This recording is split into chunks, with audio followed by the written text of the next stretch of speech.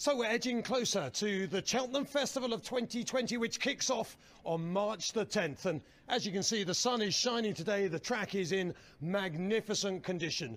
But one thing we can tell you here on Sky Sports Racing, we'll be bringing you all the news and all the views from some of the biggest names.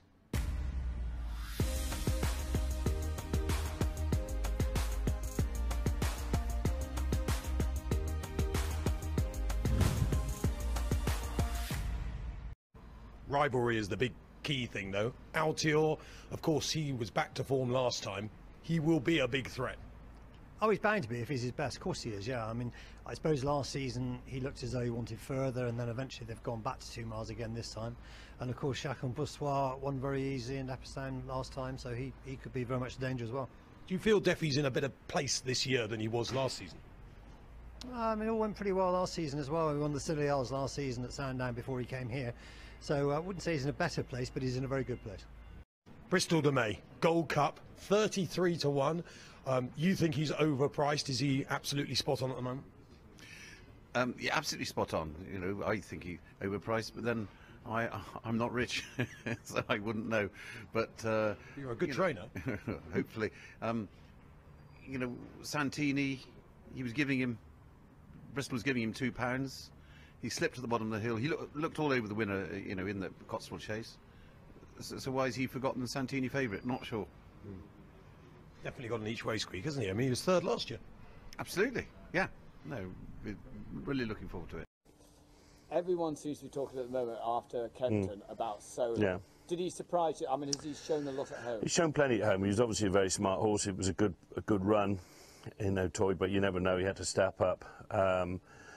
But, you know, sometimes those French horses do take a season to acclimatise or a run or two, but he was straight out there. I mean, I was a bit worried he was going right-handed flat track at Kempton, completely opposite what he's been used to going left-handed round O'Toy, different style of running and everything, so he adapted to that really, really well, and obviously thrilled with the way he won. He's a gorgeous model, isn't he? Yeah, well, you've seen him. He is a proper horse, yeah. Good, strong chasing sort. He did that well, and I had to laugh at, like, you know, he's got a mark of 157 for winning that, and that's made him the highest rated. And obviously, quite how they come up with a mark, they must just invent them and just stick on £10 on what he had before. But, you know, he's not going to run a handicap, so it doesn't matter whether he's rated 150 or 157, it's irrelevant. I remember back in the day it took the Duke, David Nicholson, you know, years and years and years to get his first Cheltenham Festival winner. How important as a young trainer to get in the mix? Yeah, it's massive. It's the pinnacle of our sport. It's the Olympics. You want winners here, and to have my first winner this year would mean the world to me, and we'll be keeping our fingers crossed, and we've a couple of darts to fire anyway. The best of yours, the one horse you think could be the one? Very good. Go on, Ollie. Good. I think Bring Up a Storm's a massive chance in the Arkle. And every year someone says Minella Rocco, and they remember his big runs here in the past. Is there still hope for the Rocco? Yeah, there's definitely hope for him, Matt. He's had 2 runs, 2 wins. He's had a lot of help, really. The 2 main horses on the day haven't turned up in the races, but he can only beat what's there. He's jumped well, Touchwood, he's jumping well. He's in great old form at home, and he'd probably be my best chance. Ben Pauling has a select team heading to Cheltenham Festival 2020. Very much headed in many ways for me by global citizen Ben, who was terrific at Kenton last time. And let's not forget, he was sort of bubbling under the surface of Cheltenham, sort of champion hurdle class as a hurdler. He's a pretty useful horse. Yeah, he is. He just wasn't right this time last year, unfortunately, after having a good season, and he didn't turn up in the champion hurdle. But he's had 2 runs this season, one when we weren't quite going the right way, and obviously he was very good at Kempton, and the form's been frank now, so hopefully coming here fresh as a daisy will suit him well, and you know, he could be quite exciting. He's one of those for me that when he is on top of his game, there aren't many that can beat him. It's just getting everything right on the day. Very much so. You've hit the nail on the head. If you have him spot on the day, he's a very hard horse to live with early doors, and he's got so much speed that, you know, that's quite a weapon in a 2-mile chase. But he's in very good form at the moment and done some lovely work, so I'm happy with where we are.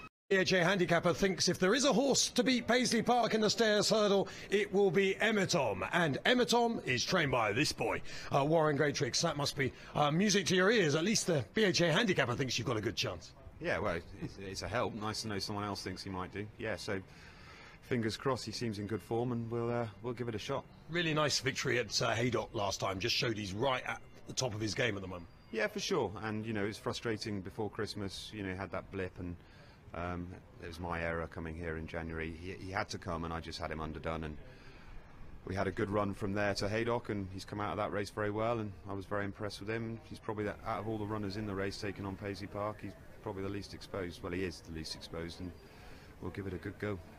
Vindication in great style with David Bass for the Kim Bailey stable as one. Vindication's a horse who's unlikely to be hard on the bridle all the way round, but he's a talented animal and goes in the Ultima handicap chase, and you know, he's always been that kind of animal you thought had a big win in him. Oh, I mean, he won a £100,000 handicap at the beginning of the season. He's missed that second half of the season because he had a bruise, a bone bruise. He's worked very well this morning.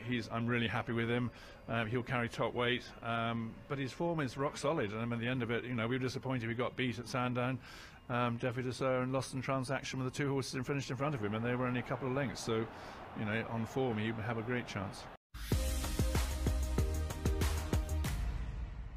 So Alan King, 15 Cheltenham Festival winners, he wants to make it 16, and I guess one horse who'd have a great chance is Edwardstone, who was a winner at Wincanton Aintree and then a decent enough second at Haydock last time. He was, I mean, and he looked as if he's going to win at Haydock as well, and just got run out of it close home, but he's come out of that well, and I'm very happy with the way he's going at home, so, you know, he could run well. I don't think the ground matters to him too much, so we'll see. Yeah. What kind of horse is he for the future? Is he a sort of a chaser in the making, or is he a hurdler? What is he? Oh no, he's a big strapping chasing type. He's a Cave Taran, a lot of size and scope. So I mean, really, I know it's easy to say this is everything he's doing at the moment's a bonus, but it really could be. He's a very exciting horse.